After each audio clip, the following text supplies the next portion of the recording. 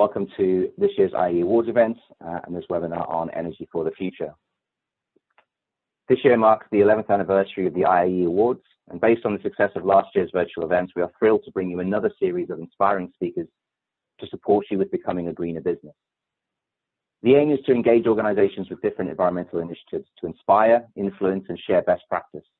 The program will culminate in the IAE Awards on 10 a.m. on the 14th of October. This has continued to be an unsettling year for businesses, communities, and individuals. The health and sustainability of our environment has never been so critical. The climate crisis and loss of biodiversity has further been exacerbated by the economic, health, and social challenges created by COVID-19. The pandemic has markedly changed business practices for the long term. We believe changing working practices to incorporate environmental decisions into the very heart of our organizations is vital to build resilience and create strong, sustainable businesses. By running our events online, we're hoping to bring people together, share learnings, and be an example of how events can run sustainably in the future too. If you'd like to attend any other events this week, there is still time to register your place online at the IAE website. So just the running order for today, so obviously the welcomes and introductions, followed by the presentations. There'll be a questions and answers, which we'll do right at the end of both presentations, and then we'll be announcing today's award winner for Best Carbon Reduction.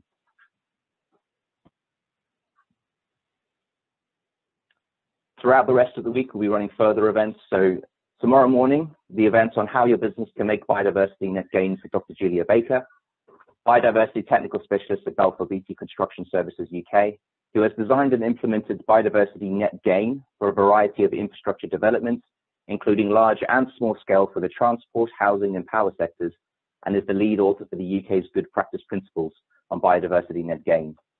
And Dr. Nick White, Principal Advisor, Net Gain at Natural England. Nick works across governments, national and local, and with developers, NGOs, and academia to advance policy, practice, and standards around net gain, which is biodiversity, natural capital, and environmental. On Wednesday's event, How to Use Water in the Future, with Barbara Hale, Head of Water Efficiency Engagement at the UK's leading water efficiency NGO, WaterWise, and Ben Earle, Director of Sustainability, Energy and Water Efficiency for utility consultancy Skewb, where he is leading on key partnerships across various sectors. So if you haven't had a chance to and you're looking to attend more events, please sign up to these events. Very informative and very useful for all businesses. So leading on to today, so today's presenters, first of all, it will be Mark Mayrick, Head of Smart Grids and PPAs for Ecotricity. Mark's main efforts are concentrated on enabling grid-scale battery storage deployment aggregated with other assets in a virtual power plant, so as to enable Ecotricity to be able to flex its power position in response to the needs of the grid and the market. That'll be followed by a presentation from myself. So my name is David Knight. I'm the environmental consultant for PECT, and working on projects across the UK supporting a wide range of clients from the SME, public, and third sectors. Part of my role is working within the Investors in the Environment as an auditor to support and work with businesses in developing an environmental management system. The other half of my job is an energy auditor, where I've attended sites across the UK, working with many organisations to help them understand their energy demands, their energy needs, and what opportunities exist for them to make changes in order to actually reduce their energy consumption, ultimately leading to cost savings, but also reducing their carbon footprint. So first of all, I'd like to welcome Mark Mayrick to the stand and ask him to start today's proceedings. So over to you, Mark.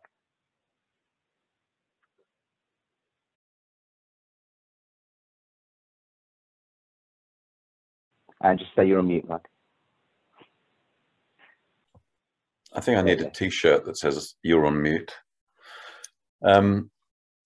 Yes, this afternoon I'm going to be talking about why having a lot of renewables can be problematic for a system, and it's quite a topical conversation at the moment, given everything you've probably been hearing in the press about renewable energy and gas prices and how that impacts on our energy prices. So what I'm going to talk about is, first of all, how our generation mix has evolved this century. How do renewables affect the energy price? Where interconnectors come in to that mix and actually what they do. What the transmission challenges are that we have in the UK, and then I'm going to talk a little bit about storage at the end and why that's important. So I'm going to start off with just a little overview of what the UK grid's like, because it's quite how it's designed, because it's quite important to understand some of the challenges we have. So we've got a high voltage grid, and you need high voltage really for energy efficiency purposes, and that moves most of the power the greatest distances, and that's at 400 kV, and that's typically comes down, brings in all the big generating plant. As it starts to get more local, you get the power gets stepped down through a transformer to 275 kV, and once again, as you get onto the DNO networks, there's distributed network operators like UKPN or Southern Electric or Western Power Distributions. We've all got a DNO, and those are the people you go to if you get a power cut. And the power gets stepped down to 132 kV, which deals with most of the factories and light industry, and then ultimately down to 11 kV for domestic. And it's important to remember this, because at any point on this network, we can have congestion and constraint challenges. But with that in mind, I'm going to just give you an overview of what's happened to the generation mix, and we'll be able to see what's been going on with it in the UK recently. So if you go back to the beginning of the century, we basically only had three types of generation. We had coal, gas, and nuclear. And that's coal in the red, gas in the blue, and nuclear in the yellow. And I can't see the whole graph because all of our names are over the end of it, which is making, let's see if I can move it. Oh, there we go. But as we start to go through 2010, the picture starts to change, and you see more colours coming into the mix. So that by now, we've got, sitting on the top, that orangey colour. We've got less gas than we used to have. We've got no coal worth mentioning. And we've got bits and pieces of solar, which you can see coming in all those summer months. Those are the orange bits, pretty much in the middle of each year, which is when obviously the sun shines mostly. The green's wind. And nuclear is not as much as it was, but it's still there and an important part of the base load mix. The sort of browny orange on the top of everything is the interconnectors, and I'll explain to you why that's going to be important. One trend you might be able to notice is actually there's less power being generated than there used to be, and that includes the interconnector power that we bring in. And that's because we've been becoming more efficient with energy usage, and in 2012 the EU Energy Efficiency Directive was launched, and we've seen a sort of steady drop-off in peak demand through all that time. Obviously 2020 was especially a bit of an outlier because demand dropped off a lot, and we'll talk about that in a bit. But there you see there's a broad mix, but there's a lot, the underlying message is there's a lot more renewable energy on the system than there was. Next slide, please. Next slide is just to give you an idea of August this year. August is not always a very windy month, and it was even less windy than we'd have expected. We got about, in our own fleet, about probably 50% of the wind we expected to get, wind generation. Again, you can see how coal has disappeared, that's the red, and interconnectors have come in more, which is that broad, deeper orange colour.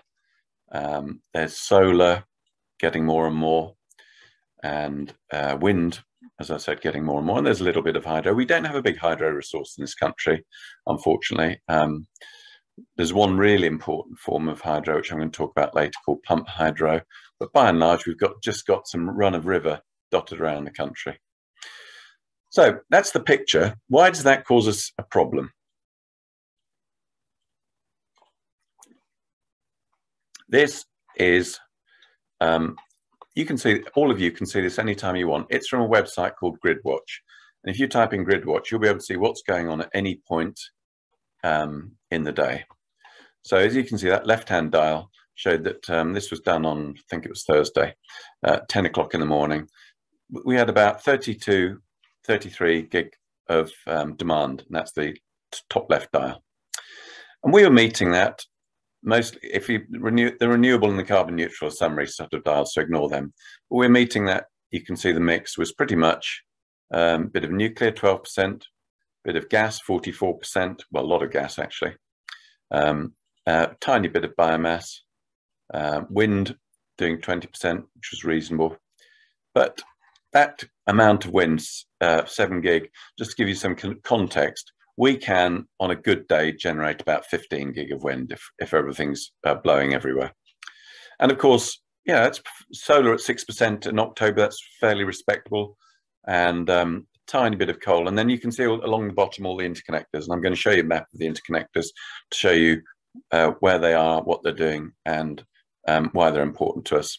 You'll see IC France, that one dead middle bottom, is nil, and that's the one that caught fire recently in Ashford, and that's why that's doing nil.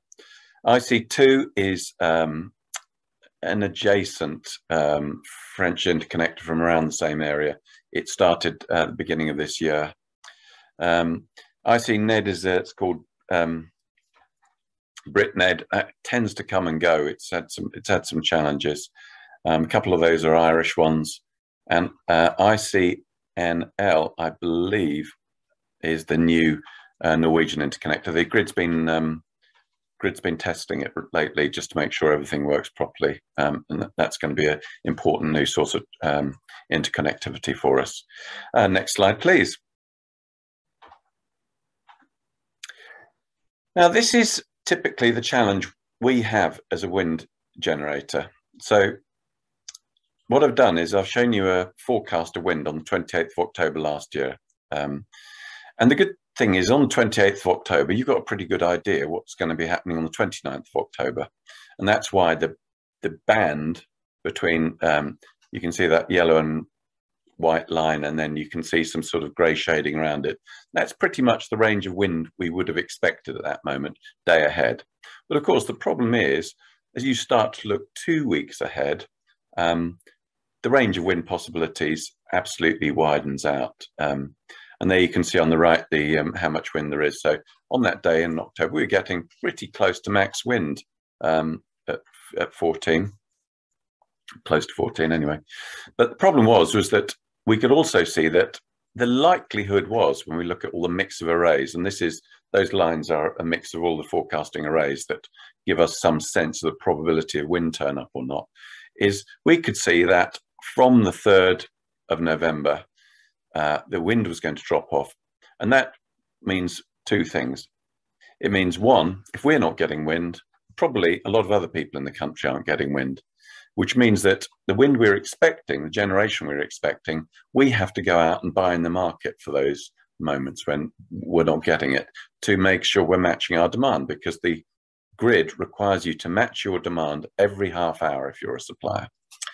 So when everybody's not getting wind, people start buying power and the prices start to go up.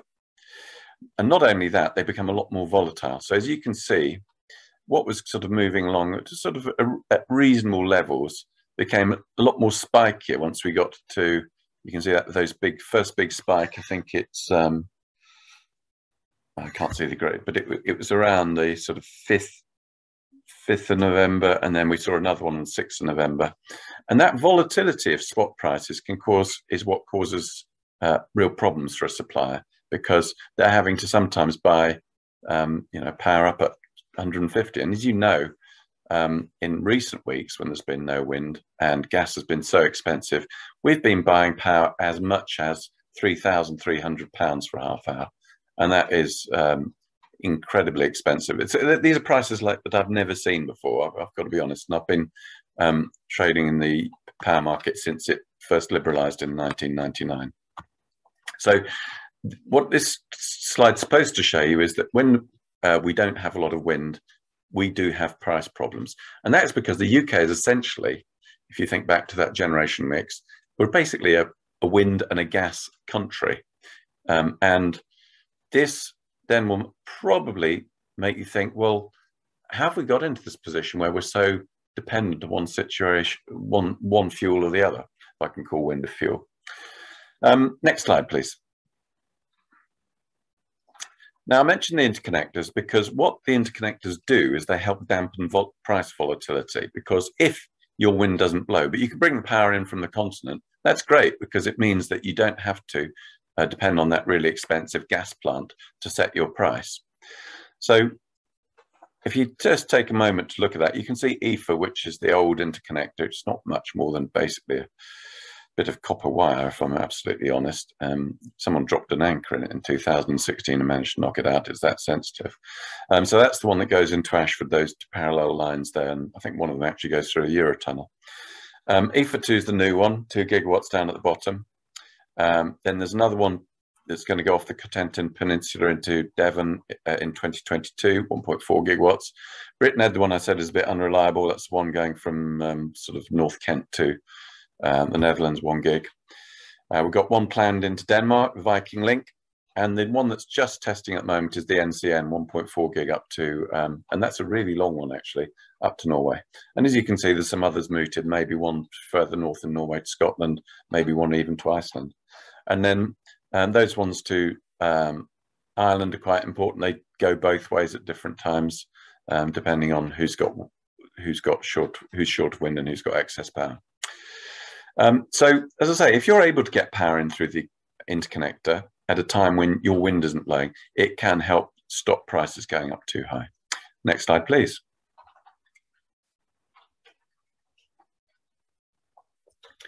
And just to reiterate that, the black line here is the amount of wind, and this was taken in July, last July. And that little stack of colours on top is what all the different interconnectors I've just been talking about were doing at different points in time. So as you can see, every time the wind goes up, our import through the interconnectors comes down. That's very exaggeratedly, you can see on the right, that big spike there, the 29th of July, the French interconnector more or less shut off. We very rarely see the interconnector in these recent months coming the other way. In other words, all those colours below the line show power export, and that's us exporting power through to Ireland. But everything else above that line is us importing from the continent through one or the other of the links we've just been talking about. And you get some sense of how high it gets to when we don't have a lot of wind blowing, and how low it gets to when we do have wind blowing. And that was just to show how important interconnectivity is. You think about Germany, who's got a lot of renewables, but Germany's interconnected on every side. Germany can switch off its nuclear plants, but it gets all its power over the border from France. It's still nuclear power, by the way. Just helps keep German public happy because they don't think they've got nuclear plants on their soil. So it's a bit hypocritical, but there you go. But they've got, as I say, you think about a map of Europe, and they've got interconnectivity on all sides. Let's look at the particular challenge in the UK now.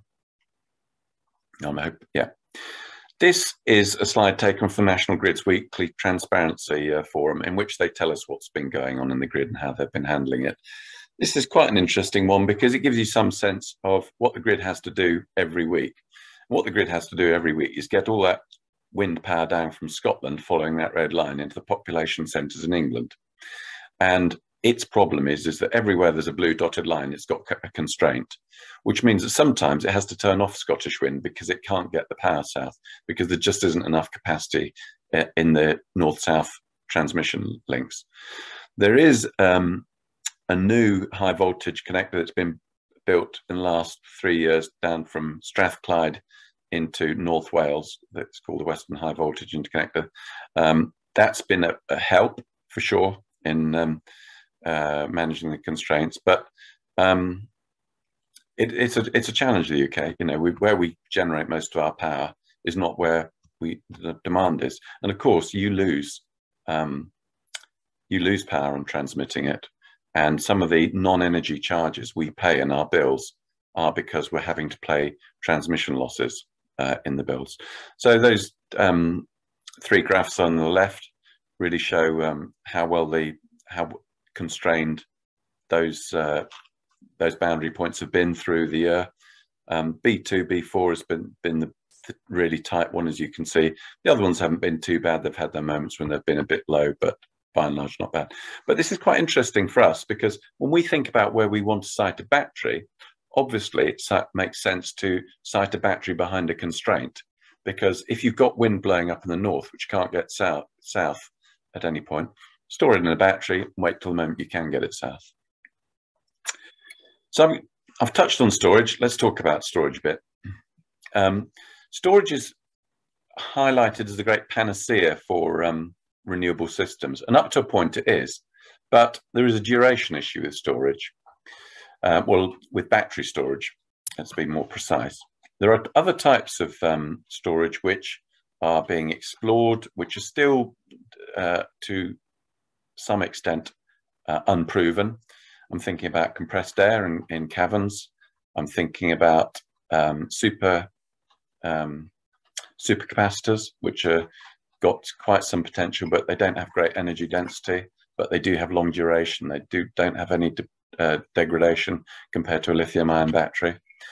And the other type of storage which we've been using for a long time, and we're building more, is pumped storage. Pumped storage, I'm afraid, is nothing more sophisticated than pumping a load of water up a hill and then holding it up there till you need it and then letting it run down the hill and turn a turbine. Now, why we need storage is because the more we have renewables, we lose a lot of spinning reserve. What's that mean? Spinning reserve is what you get if you turn off a big thermal generator. Those turbines will keep spinning. You've probably been out to,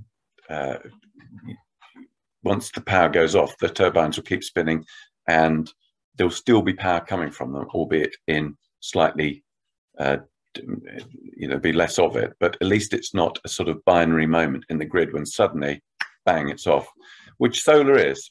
As soon as the cloud goes across the solar panel, that power's off. And this gives the grid quite some challenges in managing the grid, because national grid, because they need to keep the grid at 50 kilohertz voltage, which means every time there's a little bit more demand and a bit less generation and we fall below 50 kilohertz, they need something that can respond really fast, like in 3 to 20 seconds. And batteries are great for that, lithium-ion batteries. And every time there's a bit less demand and a bit more generation, we go above 50 kilohertz, they need exactly the opposite. They need something to take that power off for 30 seconds, a minute. And so they've got all these different tools to manage that voltage on the grid. And batteries are particularly good at that. But what batteries aren't good at is holding power and delivering it for more than 2 hours, let's say. And the other thing that we lose apparently with the loss of fossil fuel generation is inertia. Now, I'm no physicist, and I've had it explained to me in terms of pints of beer and froth on pints of beer, and that's about as far as I've got with inertia. But batteries are really good for inertia. And we talked about grid constraints and lack of connectivity. Batteries are great for helping manage that. And then if you think back to that slide I showed right at the beginning of the 3 different voltages we have on the grid, the high voltage, the medium voltage and low voltage. Well, one of the challenges that the local network operators are having now is that the more and more people get electric vehicles, the more that they're worried about voltage crashes at the local level. Because if everybody comes in at 6 o'clock in the evening and starts charging up their cars, that can cause a local voltage crash. So having batteries at a local level on the 11 kV network can really help balance that. DNOs are not allowed to own batteries, so it needs third-party providers to site batteries on the system locally and help them manage their grid. But they're not going to be able to do, until they start paying for those services, private parties aren't going to install batteries, and that needs to be something that DNOs need to realise. At the moment, they're going for solutions like, well, if the voltage challenge, we'll just switch people's car charging off, which is such a 20th century solution. They need to start thinking smarter, and we're all going to have to get smarter, because by 2025, we're all going to be metered at domestic level half hourly, and we're going to be settled half hourly. And so instead of having one price for all your energy needs, unless you're on economy 7, you're now going to start getting pricing at different times of the day. And that's going to incentivize householders to use their power at different times of the day. And hopefully the idea of that is it will smooth out demand across the full 48 hours of the day, because we get settled on a half hourly basis in the UK as a supplier. So the good thing is that with smart meters and all that stuff you heard from Smart Energy GB about get a smart meter and it'll save you money is absolute rubbish. It's absolute rubbish until we start getting time of day tariffs and incentives to change your load to different times of the day and smart kit to do that. And there is a danger there that, you know, you get people left behind because they can't afford the smart kit. And that's something Ofgem's going to have to think about. But, and the last thing, of course, is that people who've got solar panels at the moment, most of their solar energy can get spilt onto the grid. They're at work, the solar panels haven't got much demand to meet on the house, and it spills onto the grid and it's wasted. But all of a sudden your PV investment can pick up a bit better if you've got a battery and you can keep the energy for yourself and use it in the evening. So that was a real whistle-stop tour of what's been going on in the market and why renewables causes a problem. And just to quickly give you some sense of why we've got such expensive prices is because we've got so much renewables on the system now, is that gas plant doesn't run as much as it used to. So gas plant doesn't price itself at marginal cost anymore, i.e. the price of buying X amount of firms that it needs to generate. It prices itself on marginal cost and scarcity value, because it needs, at the moment when the grid needs them, it needs to get the money in, it needs to stay alive for the whole year. So they run for far less hours than they used to, but when they do run, they will charge for running just so they can stay economically viable. So yeah, that's it for me, and I'll pass back to David.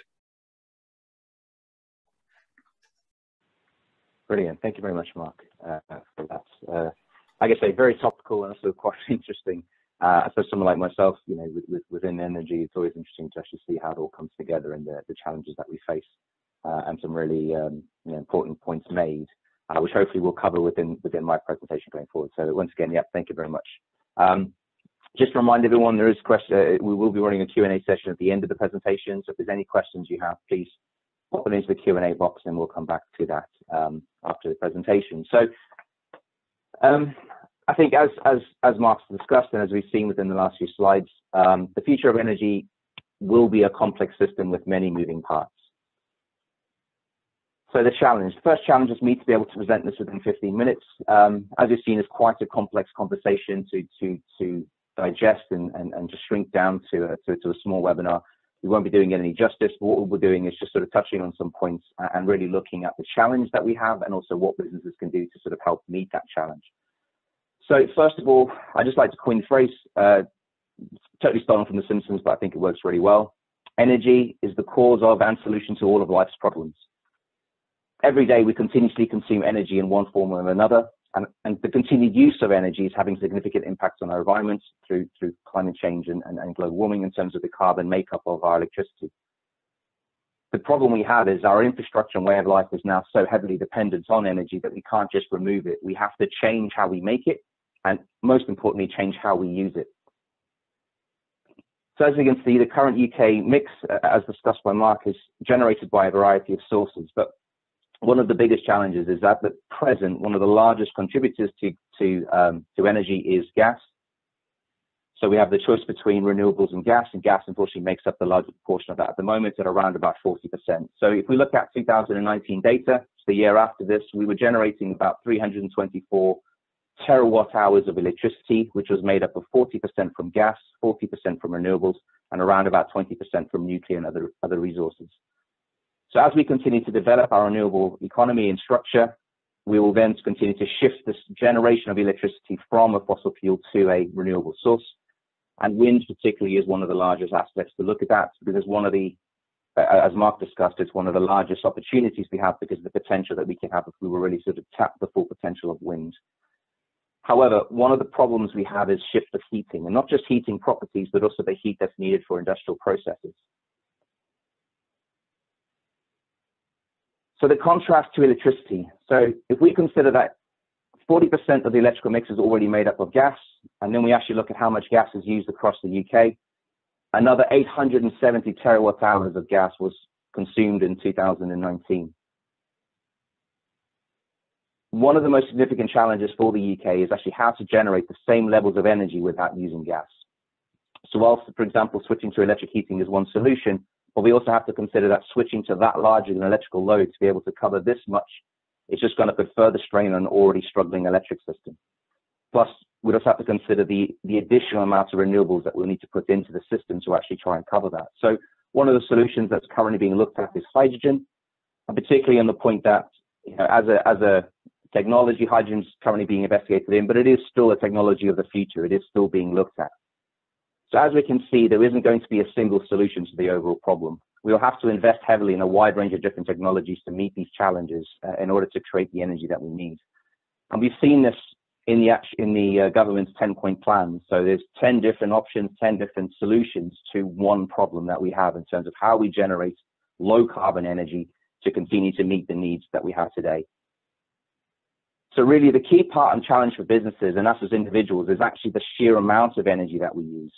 So one of the most needed outcomes is the reduction of energy, which can be achieved through efficiencies, but also staff behavior. So as we can see, while we try to change the mix of how we produce their energy, if we can actually reduce the amount of energy that we need, we can help solve the other end of the problem, whilst we allow innovation and technology to solve the beginning end of the problem. So really working with many organizations, one key aspect that has come up time and with a lot of organizations is really just to understand the energy consumption in the first place. So actually understanding how much energy you need, what your energy is used for, that key starting block is really vital, and then to actually determine what changes you need to make. The opportunities that exist to each business will be different and individual, but we really need to understand that first point of actually how are we using our energy, how is that being made up. So getting to understand your energy bills is vital, and half-hourly data is king. I mean, from an energy auditor point of view, whenever I'm given half-hourly data, it's amazing because you can really start to drill down in the data in a much finer, on a much more granular detail. So if you haven't got a half-hourly meter and there's an opportunity to get one, I would recommend you look to have a half-hourly meter installed as soon as possible. But importantly, that you use that data. If you have a half-hourly meter, it's really important that you go through that data as often as possible to actually look at different trends. And just to show you an example of this, so these are half-hourly readings taken from businesses I've worked with in the past. So as we see on the left-hand side, the first chart is a typical Monday in this case, so it's just a typical energy. You can see the dark line is the average used for Mondays for this building, and then you can actually see the spikes. So if you were to look at this, the organizer can actually see at these individual times, they're spiking above what would be considered average. So it'd just be to understand that, one, was that spike necessary? Is that part of business activity? Is there anything that we can do to try and minimize that, to try to keep to within the average as much as possible? The one below it then, so on the Sunday, so this is actually after plant shutdown. So they only work Monday to Friday. There is nothing in operation between the weekend to the Monday again. But as we can actually see by going through the data at this level, is the periodic spikes that seem to still be occurring. So the question is, what is these spikes? What's causing these spikes? Are there systems that are turning on that shouldn't be? So again, the opportunity to really look at how the energy is being managed and where there's opportunities to actually reduce unnecessary waste. We can see that on what we call the heat map.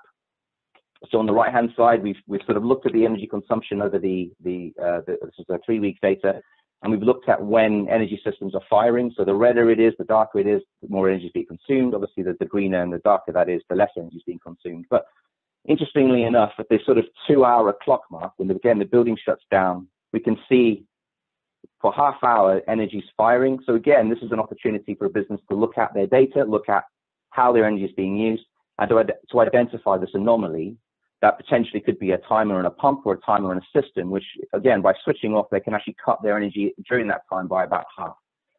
So understanding your data, looking at your data, and most importantly is looking at your data against your business activity is so vital in terms of managing your energy and really identifying opportunities to make improvements. So just as we've been discussing with that, one of the biggest tips is what we call vampire load. So this is out of hours electrical use. So what we found, or certainly what I found by working with organizations and looking at energy data, is energy consumed outside of normal business hours. And bear in mind, this doesn't apply to a 24-hour business because that would be a very different makeup. But what we find on average is about 30% of all the energy used is used when the business isn't in operation. So we think a third of all the energy you're paying for is actually when you're not doing any activity whatsoever. So where we've seen good practice with this, we've seen it as low as 18%. So it is possible, you know, with a bit of planning, with a bit of thought, and actually really looking at what happens after you shut everything down at night time. So really think about how your energy is being used and where there's opportunities. So one simple solution would be to look at things like computers, printers, anything that's plugged in but still left on. Even if it's on standby and it's energy saving standby, it will still draw power from the network. So really thinking about switching stuff off at plugs, shutting things down, and just making sure that anything left on overnight is what needs to be left on overnight, to try and minimize that as much as possible, because that's a heavy, you know, 30% of your energy over a day to be consumed when you're not even doing business activities is just a significant waste of energy. Another thing for organizations to potentially consider would be management systems. So if it's possible to either look at a building energy management system, if that's something that's, if you know, generally speaking for larger businesses with multiple rooms or more complex energy systems, but even smaller businesses can actually install energy monitoring systems, sort of like the smart meter type systems, where it actually looks at and tracks your data, and helps you to actually break it down over the day so you can see where energy is being consumed. So as we've seen with the graphs, if you can break it down at that sort of level and really look at it in that sort of detail, it just helps to understand how the energy is being used, when it's being used, where it's being used, and whether that's relevant to the business. One of the other aspects to think about is conducting energy audits. So that could be something you can do yourself, or you can seek for third-party consultants to do that work. Large companies are required to carry out ESOS, so the Energy Savings Opportunity Schemes, and that's conducted every 4 years. However, a similar scheme like that should be considered by all businesses, actually carrying out an energy survey of your organization at least every 4 years, if that's the way you want to look at it. But it just means that periodically you're actually having a look at your energy systems and really making sure that they're operating as expected, and then trying to fine tune and make changes when it's necessary. So while I appreciate most organizations, so sector businesses will each have different problems and different energy challenges, but two of the key ones that we come across, which is relevant for most organizations, is lighting and heating. So just because of time, I'm just going to focus on these two energy aspects. Obviously, there's a much bigger challenge and conversation that can be had, but we just don't have time to go through everything today. So first of all, lighting. A phrase I once heard, which I absolutely love, is the fact that the only efficient light is one that's not switched on. So lighting, by its very nature, is an extremely inefficient electrical system. So even LEDs, while they are much lower in terms of their energy consumption, they're still a very inefficient technology. So as much as possible, avoid using it. Where it has to be used, then ensure that it's the most efficient light. So, if you have an upgraded to LED lighting, that really is a sort of the very first quick win to make in terms of upgrading it. Now, you can obviously look to invest and change all the lights at the same time, or even as lights fail, just replace them with LEDs rather than just continually to use the older sort of fluorescent and older lighting. The other thing to consider is that light levels are correct. So, the number of times I walk into a business and you sort of look around and you think, you know what, it's really dark in here, or oh, it's really bright in here, and that difference between what's required and what's necessary. So, there is a guidance to how much light should be required. You can buy a basic light meter, or again, you can ask for a specialist to come out and conduct an assessment. But actually, just measuring the amount of light in areas will help to better understand that do you have the right number of lights or the right types of lights. And again, switching to LED, LED provides a very brilliant white light, which is so much better than the older fluorescents and traditional lighting, and you can actually use less lights per square meter than you would do with the older lighting as well.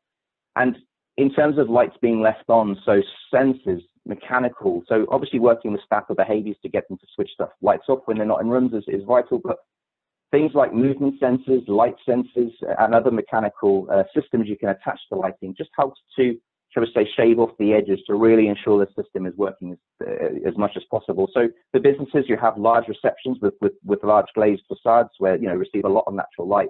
Again, you walk in and you look up and you see the lights are on, even though if you turn them off, you wouldn't notice the difference. So things like light sensors in appropriate places should be considered and installed as a low-cost option, just to ensure that the lights only turn on when they're needed to, rather than just because someone's gone in and turned on the lights as a moment of behavior. So just moving on to heating then. So building performance is vital for any heating system. So if your building performs poorly, so you have low level of insulation, the energy system will have to compensate. And this unfortunately leads to inefficiencies. So One of the biggest challenges we have in the UK is insulation of buildings, whether domestic, as you've seen recently with the demonstrations, but also on a business level. Better insulation is needed. Unfortunately, it does come with a high investment cost, and that does tend to lead to sort of longer paybacks. The thing to consider, however, though, is that in terms of building the need for the future, it is something that will have to be addressed at some point. And realistically, the sooner you can address that challenge and that problem, the better. So the thing is, when a building performs well, the energy system needed can be smaller, which reduces cost of investment, but also reduces the amount of energy that needs to be consumed and the efficiency. When you invest in any plant, it's a 15-year investment. So whenever you're considering your planning in terms of what you want to do, you need to consider that any plant you buy, you have that plant for at least 15 to 20 years. So if you are going to make changes to the building, the sooner you can make those changes, the more efficient system you can put in the first place, and actually compound the savings that you can achieve in the longer term. So within the slide, just things to consider in terms of heating. Space heating and hot water can actually be one of the largest energy consumers for most businesses. And then it's really just to think about what type of heating do you need? How is the heating managed? What kind of timers do you have? Do you have external temperature sensors? Do you have internal thermostats? Are you able to zone your heating? The other side of it is district hot water. So not all businesses need a domestic sized tank of water providing them, particularly if you're in an office environment and you're only hydrating or sanitizing. That's all your water need is for. Look at point of use heaters, so you can remove the old tanks. A lot of energy goes into heating hot water tanks and storing it, and as that heat gets lost, it continually tries to heat the system up. So by replacing older district heat networks with modern, more point of use systems, again, in the right organization, it's best to actually get someone in to have a look at your water needs and plan accordingly. But there's an opportunity for a lot of businesses to actually save quite a bit of energy in the long term.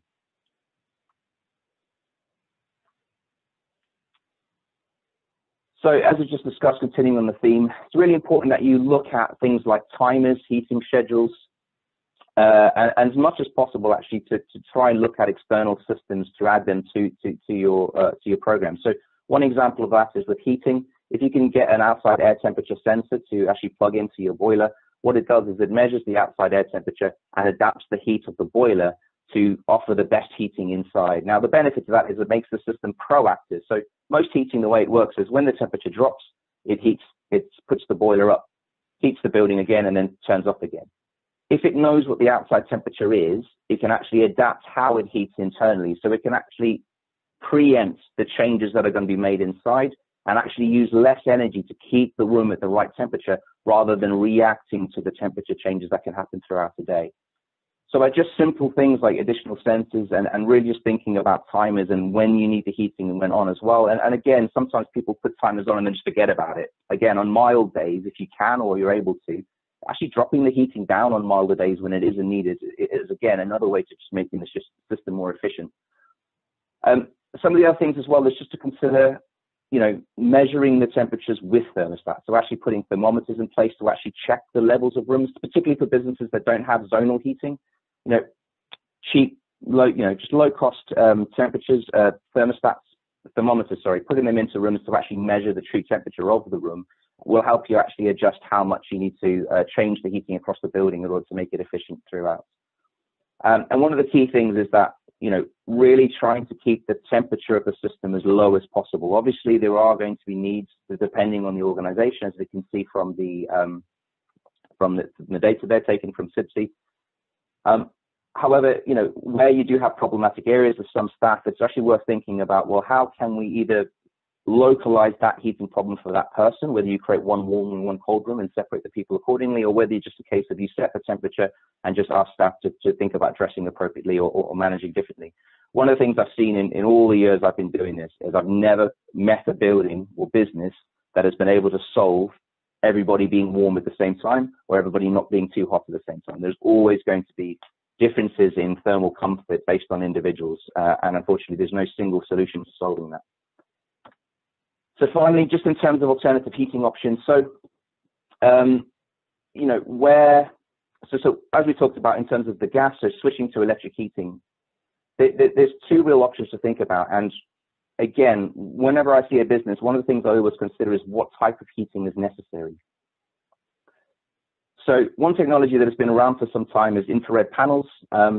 The consideration is whether you need to heat the entire space, which is often considered as necessary, but I always ask the question is how much time is actually spent in the entire space. One of the benefits that infrared panels have is that it's useful for heating problematic areas.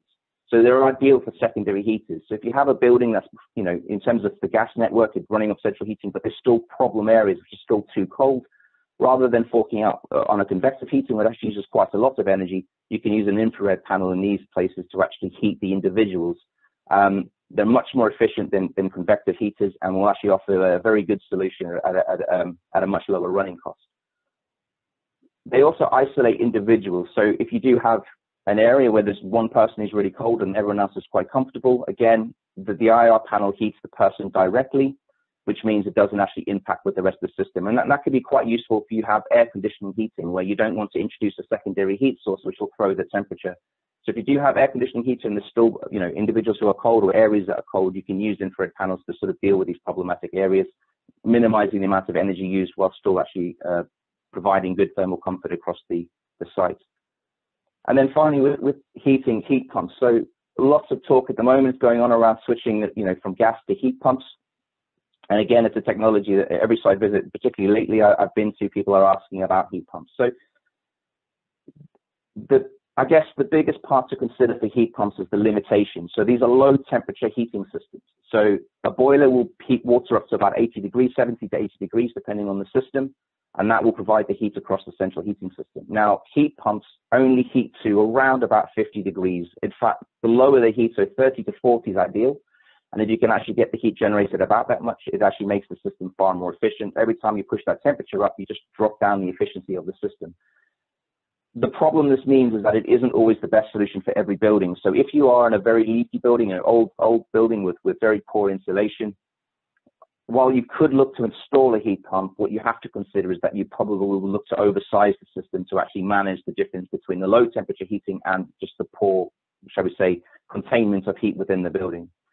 Unfortunately, that means a larger plant, which means a much higher cost of investment. So if you are thinking of heat pumps, it's a case of actually thinking about your building performance first, investing in building performance to get that up to standard, then looking at low cost heating through heat pumps to actually then tackle the other end of the challenge as well.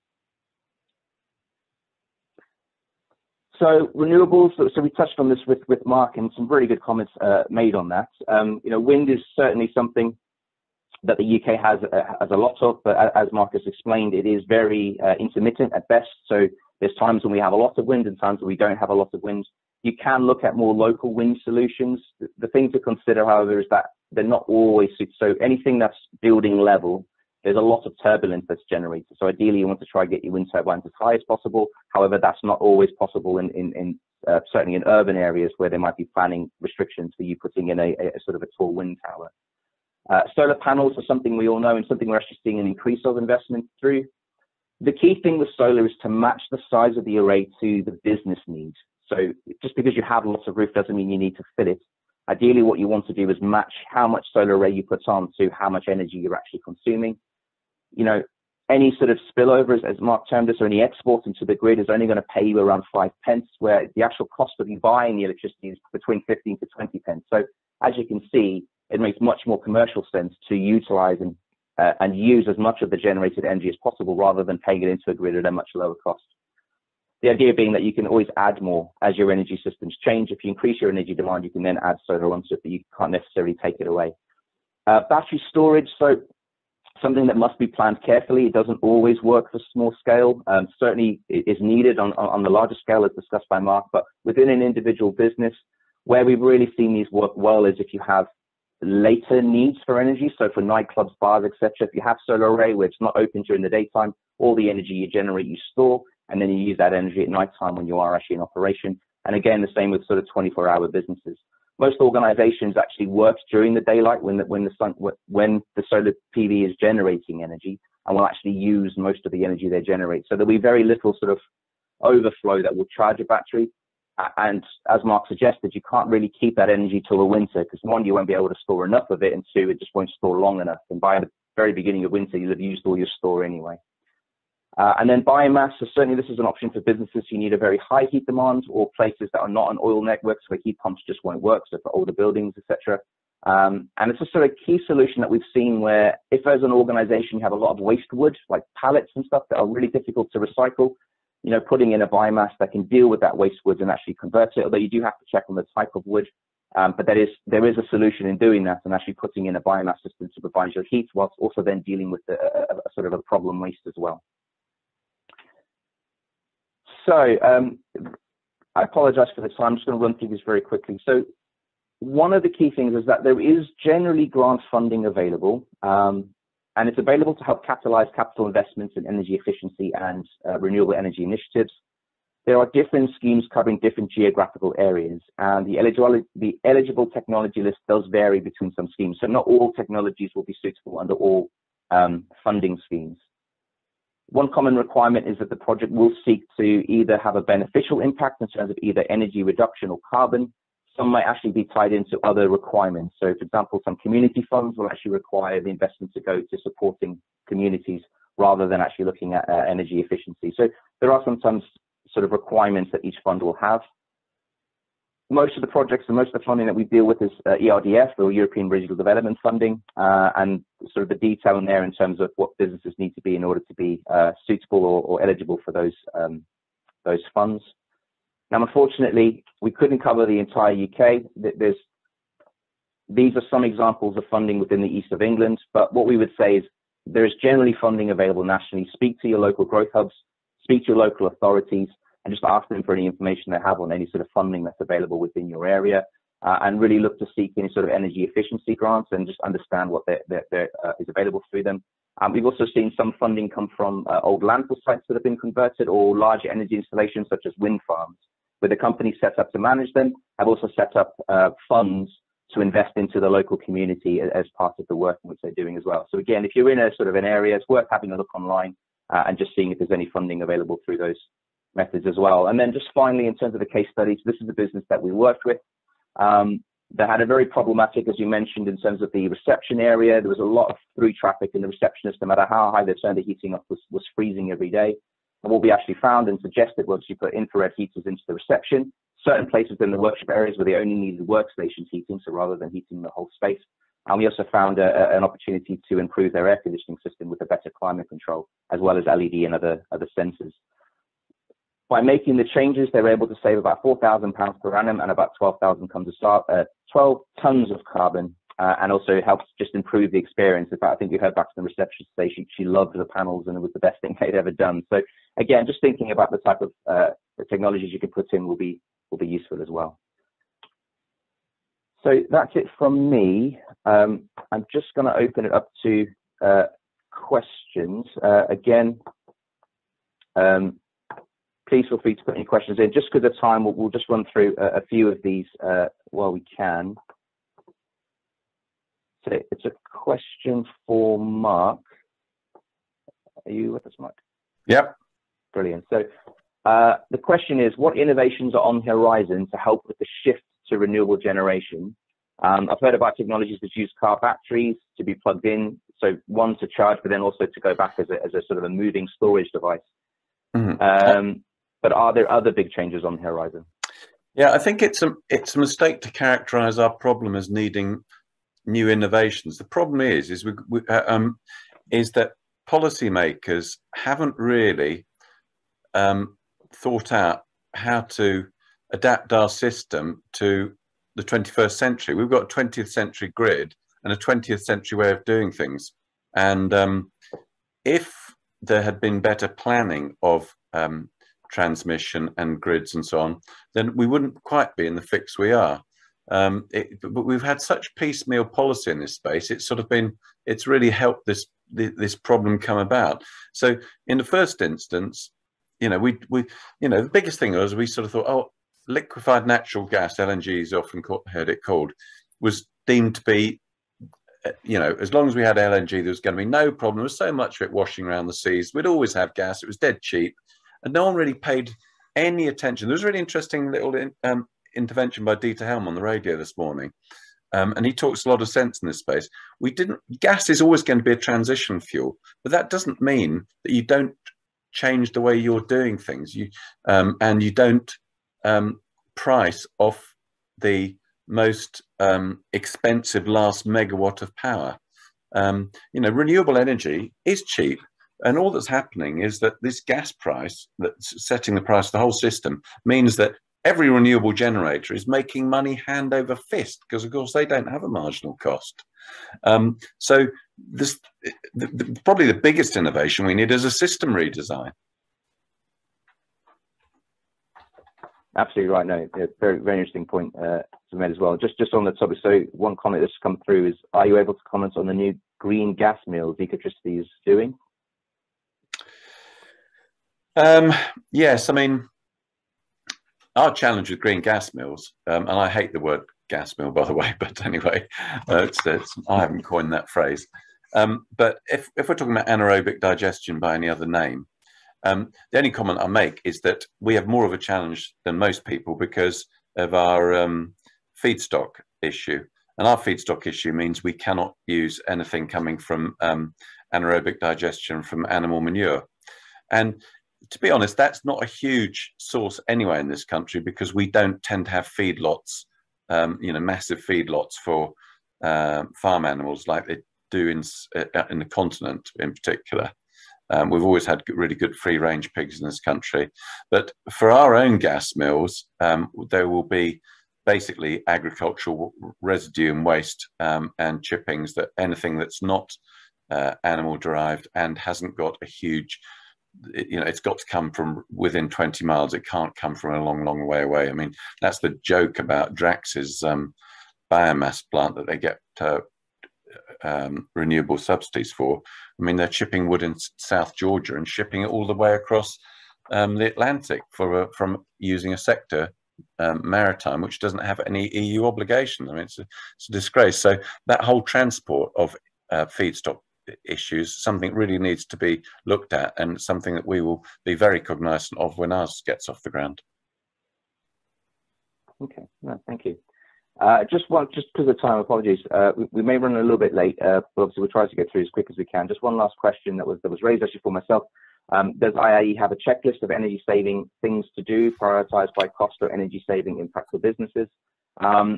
Yes, we do have a checklist of energy saving. I guess some suggestions that can be made, but which we'll be able to make available with this presentation at the end as well. But we'll be able to provide that for IIE members, just to give a summary in terms of the different technologies to think about, and perhaps different steps to take in terms of when and where to prioritize investments, or even changes to be made to make the most impact for your business as well. So again, apologies for time, but what I'd like to do then, so thank you very much, Mark, for your time. I appreciate you need to go. So again, thank you very much for your presentation today. Yeah, thanks very much for having me. Time as well. No problem at all. So thank you very much. Cheers. All the best. Bye. Okay, so moving on to what today's really been all about. So in addition to bronze, silver and green accreditation, we are also awarding IIE member organizations for going above and beyond in 7 special categories. The results will be announced throughout the week and at the IIE Awards itself on Thursday. But today we're ready to celebrate the winner of our best carbon reduction category for 2021. Many thanks goes to this category sponsor, Compare the Market, for their support to help make this event possible. So for this category, we were looking for a reduction in absolute carbon relative to other IIE members or averages for their sector, along with significant progress towards halving their carbon emissions since their baseline year, and in alignment with in alignment with national net zero emissions. We also took into account home looking emissions and investment in green technology. So I would like to hand over to our sponsor for Best Carbon Reduction Award, representing Compare the Market, David Webb. Thanks very much, David.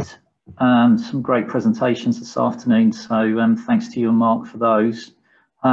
It's a real pleasure for me to present the award for Best Carbon Reduction. Compare the Market, we're looking to develop our plans to achieve carbon neutrality. So it's really inspiring to see that another company has done so well here. But without further ado, I would like to announce the winner of the Best Carbon Reduction as Perkins Engines. Many congratulations, guys.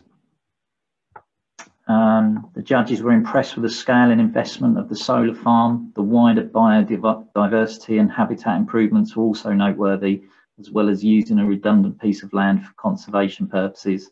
The judges also liked your onward ambition to increase sustainable energy production to contribute to on-site renewables to reduce resilience on the grid. So really, really well done. Yes, well done, Perkins. Amazing submission and for everything that you've done. I'd also just like to say thank you to everybody for attending today. Thank you to Mark and I guess myself. I need to thank myself. We also like to thank the Event of the Award sponsor, Compare the Market. So thank you very much, David, for coming on today and for supporting this event. We'd also like to thank our other IE Award sponsors, Green Energy Switch, Hawthorne Solicitors, BGL, Ecotricity, Davies, part of the Linnaeus Group, Blueprint, and Cool Food Pro as well. So as I said at the beginning of today, if there are more events running throughout the week, so if you haven't signed on, please sign on to the website. Some really interesting talks and topics coming up.